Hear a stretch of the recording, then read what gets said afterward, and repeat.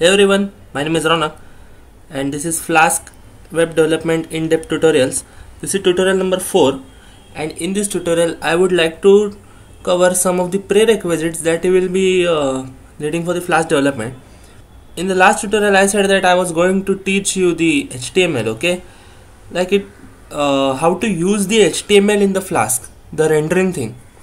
But afterwards what I thought that there might be some or the other person, I don't know, okay, who is watching my tutorials and has a pretty fair experience with Python but not with any other language, okay? So this might be actually difficult for him or her. So on that note, what I am going to do is, this will be a tutorial, a short tutorial I would like to make, in which I would like to cover the HTML, that is the hypertext markup language, and these are basics. So if you are really good with the HTML, you can just skip this tutorial, okay? So let's begin. So HTML is the thing that the browser reads very well, okay? This is a really cool stuff and you really need to have this in your arsenal if you want to get into the web development. This is the starting step, okay?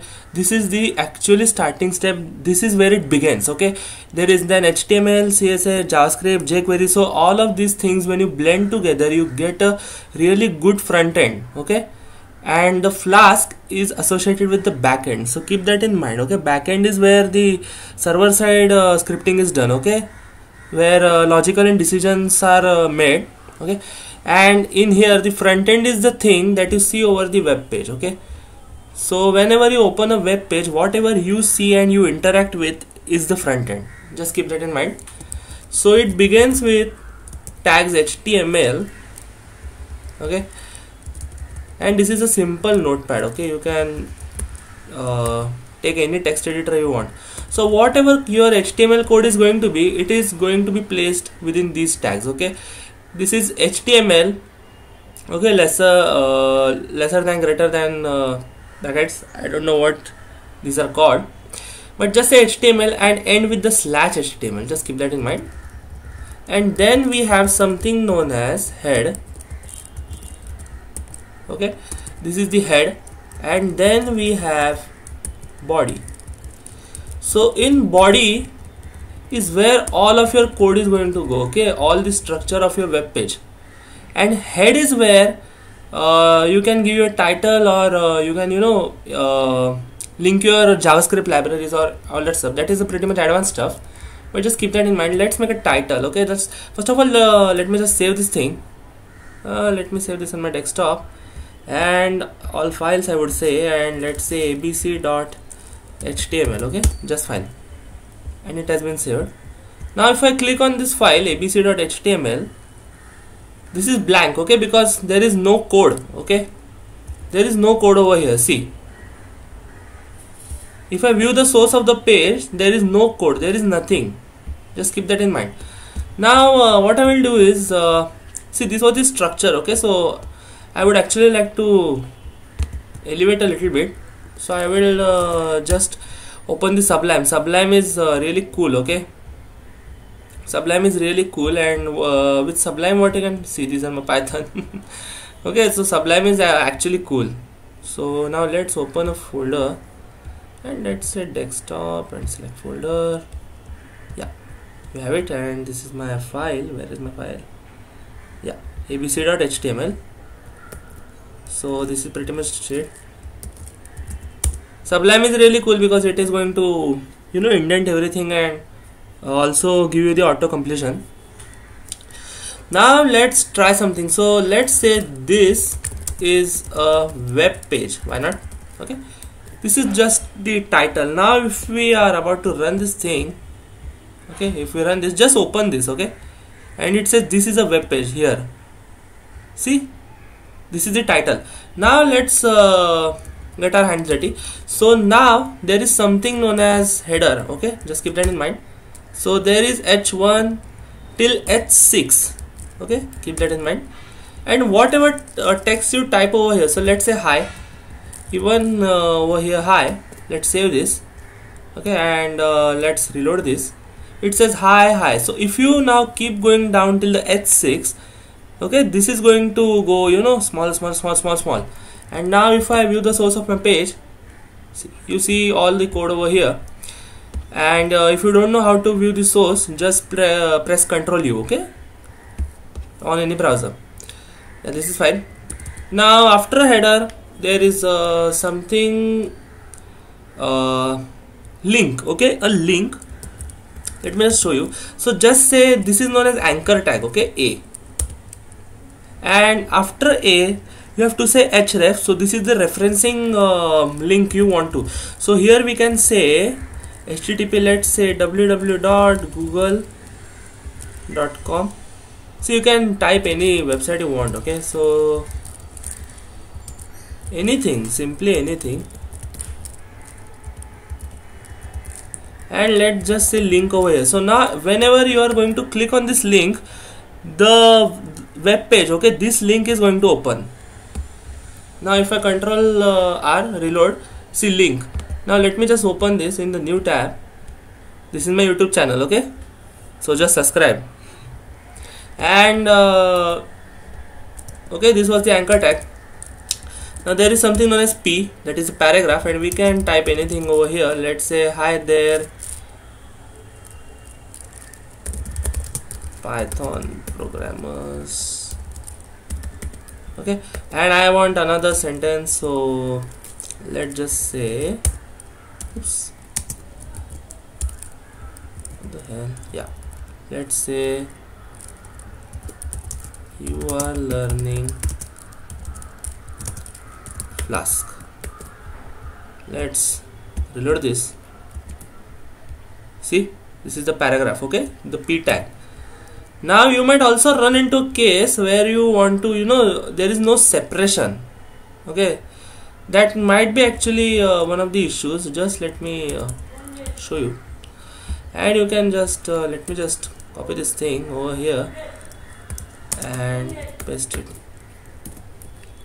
So now I want you are learning Flask on the other line. The tag is break, okay, BR. Whenever you type BR, this thing is going to go down. See, so this is a really great thing, okay, just keep that in mind. And I am actually I might not get much deeper into the HTML, okay. I would like to just show you the things that are essential for the web development, okay, the Flask, okay.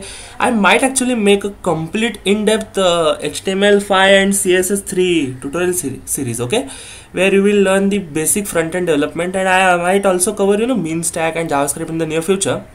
But for now, just keep that in mind. So I am not actually going to cover the list and the tables in this tutorial, but I would like to show you some the two most important things, which are the form, okay, form and class and ID, okay. So let me just start with the form. So form is where you it is just like the login form, the registration form you have, okay, just like that form, okay. So we can actually create a form, and if you say input, okay, inside the form, just keep that in mind, you can just say text, and let's say name. You can name it anything, and let's say names. And now let's just rerun this. See, we have a text box over here where you can type. So this is where you type your email IDs and etc. Then you can say input, okay, and you can say password over here. And if you go over here and in the name you can enter any name you want. I want to just say pass. I reload this. Now I have two boxes. See, this is the password, okay.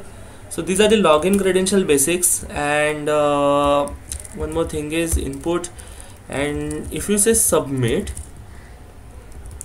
and let's say S, why not, just keep it as simple as it can be. See, submit. So if you with the server side scripting, you can actually create a validation. So whenever you are submitting, it is going to the server and it will be checking for your credentials, and if you are a verified user, it is going to bypass the page. See how great this is.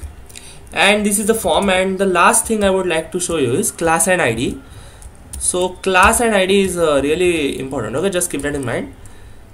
So actually you won't be seeing anything over here. The reason is the class actually, the binds, class is equal to a class is, you basically know, if you have referred to my Python tutorials, class is something that holds everything, and you can actually use the name. So now if you say hey, so the hey is the name of my class, and now I might not cover JavaScript and CSS and everything, but whenever you need anything from this web page, you are going to use this class name as the reference, because see, you might have an ample amount of p tags, okay, that is the case, and you need a specific line which you want to color or highlight or do anything you want. What you can do is you can just say class, okay, and with the class you can just reference with the class name and use that particular line. So that is a cool stuff. And there is another thing known as ID, okay, ID, and let's say hi, the name of my ID is hi. So whenever now I want to call something from it, I would just reference. So in languages, the class is referenced by the dot, okay, and the ID is referenced by the hash. Just keep that in mind. I'm not diving deep into this, but I just wanted to show you the basic of the HTML. This is the basic, okay, this is the basic. This is cool stuff. It is just a simple code, but remember, it is a class and ID. Just keep that in mind, okay, just keep that in mind. This is the basic of the HTML, and I definitely assume that you might have got an idea, because this is really simple, okay. This is really simple. Even if you try this, the reality is that I learned HTML within 1 or 2 days, okay. So this is pretty much easy. You can actually get your hands over it. This is really cool, because when I actually started programming, what I did was I started with Java, okay, and then I wanted to learn PHP, but my HTML basic was really stumbled. So what I did was I just found out that in order to have a good foundation of the web development, you need to have the HTML on the really greater level, and that is actually really essential. Somebody's at the door. I'll be back. It was my brother. Yeah. So what I was saying was I started to learn PHP, and what I did was in 1 or 2 days I learned the HTML and CSS to a degree where I can understand these basics, okay. I actually learned it because I wanted to mold it into my PHP, okay. So you have to learn this if you are really interested in having a great career in the web development. Just keep that in mind. So this concludes my tutorial. Thank you for watching. Goodbye.